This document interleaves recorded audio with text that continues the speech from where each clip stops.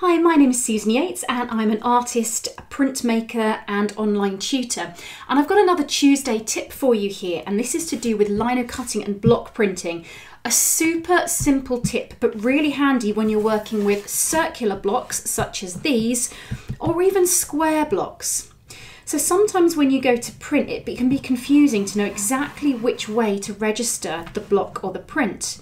And so what I do is draw a simple arrow on the back of my pieces of lino or on the back of my blocks.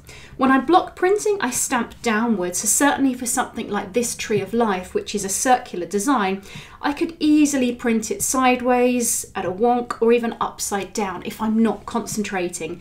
So a simple arrow means that I can stamp it several times and hopefully get it always the right way up.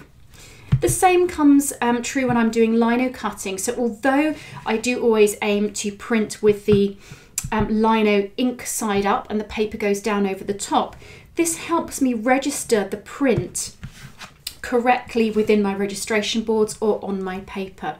It's just a really handy tip. I tend to use just a soft pencil or a Sharpie marker pen to mark it, and I really hope this helps you with your block printing and your lino cutting.